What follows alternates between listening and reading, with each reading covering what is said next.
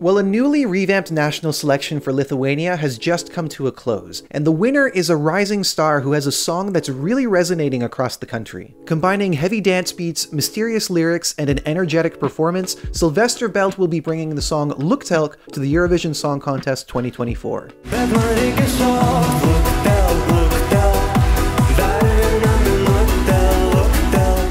From the time where it debuted in the first semi-final, Luktelk has been gaining a lot of momentum, and eventually it became the #1 song in the country. And because of that, there was substantial confidence that this was going to be the entry for Lithuania. But it wasn't considered to be a done deal, because one of the acts that was also competing to represent Lithuania has their second best result ever at Eurovision, the Roop. When they won the right to represent Lithuania in 2020 and 2021, they finished with massive leads in the televote, and both times they set records for total votes. So with that and the 8th place at Eurovision that they have under their belts, it was assumed that when they were announced as artists that they were going to be the likely choice. But the reception around the song that they were competing with this time just wasn't as positive, at least when compared to what else was on offer. They still finished 3rd in the end, but the majority of the public support actually went to Silvester. So to talk a little bit about the song itself, I think one of the reasons why it was such a clear standout from the beginning was because it has this unique sound.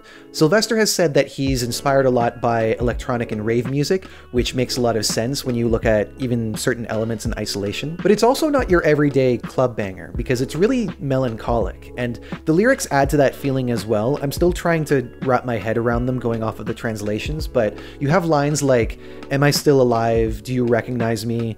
We're standing in the silence of a radio playing, and I don't want to dance anymore." That's the kind of irony that I really like sometimes, when the beat of a song is so appealing, but the lyrics are saying another thing that contradicts that. And I mean, it's not reinventing the wheel, let's say, but it's still, I think, a good example of why these kinds of songs are so appealing, the kind of sad dance songs. There are also features like the orchestra hits that really punctuate the beats and add to the dark feel of it.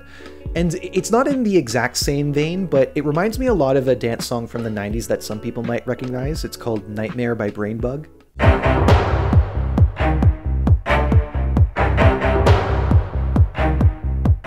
I guess I just see it as a combination of sounds that we don't really see duplicated that often. I mean, there are a lot of songs that are tapping into 90s and early 2000s dance, but none of them quite go about it like this. Now, with respect to the visual choices, I think the overall aesthetic is a perfect match. The darkness, the color scheme, it all just feels like a natural choice. The overall movement, I think, is also very well thought out. From the flashes on the LEDs, to the camera cuts, to the choreography, which also looks like it was inspired by shuffling, all of the elements work together to keep a constant rhythm and make the performance engaging for the viewer. They even managed to do something that is normally a pet peeve of mine, which is putting the artist's face on the LEDs. The way that they go about it is a lot smarter, because they've cut him up, they've integrated him into the aesthetic and the movement, so it looks purposeful, not just like they need something to go there. This is essentially ready to go as far as I'm concerned. Whatever changes they would need to make would likely just be around adapting to a larger technical setup, and there are other ideas that they could maybe incorporate, other kind of notes from club culture. Like, I was even thinking about LED gloves, but obviously it would need to be tested, it might end up being a little bit too much, and I think what they have right now is pretty good. And so when talking about Eurovision and the result that this song could get, at this moment, I don't really see any direct competition for this. I am expecting that we're going to hear other songs that are also tapping into like 90s and 2000s dance, but right now, this is playing its own game. When it comes to the final and the jury appeal, I think that there's a sleekness to it that they could appreciate. It's also tightly performed, which is usually a good sign. The only thing that I think it's lacking would be big vocal moments, which isn't to say that it needs them, because the song is fine the way that it is. It's just that when thinking about the jury criteria and that one about vocal capacity, which is one that I've never really been a big fan of, the songs that have some level of vocal flexing tend to be the ones that really rake in the jury points. So it's just to say that I don't think that this is going to be a jury heavyweight, but it could still do well. Lithuania's best result is 6th place, and I would like to think that topping that could be possible.